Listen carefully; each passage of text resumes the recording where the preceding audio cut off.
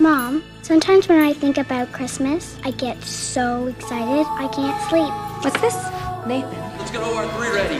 What's the matter? I promised this kid I'd get him home for Christmas. I didn't. I meant to get it to his parents. Maybe you still can. For the last 2 years, you've been acting like you're the only one grieving in this house. Well, I've got news for you. You're not. I miss Sean every single day. Your voice. I probably shouldn't tell you, but I have a very special Christmas present. Really? Did I tell you Sean was the first patient I ever lost? No. When I saw his parents get the news, I felt like I lost a piece of me too.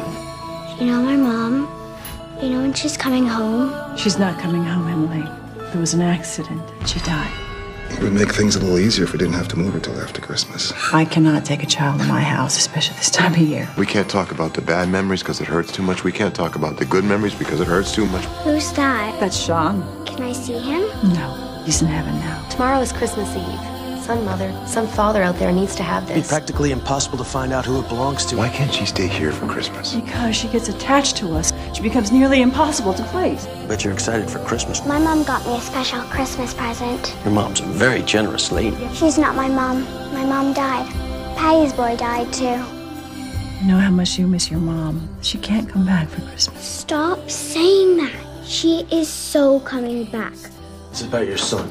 I thought I had lost that. For some reason, it turned up the other day. I think you're right about Emily. She needs to stay here for Christmas, maybe longer. Can you lift me up? I think he's been helping me. Whenever I would feel alone, I would feel him with me.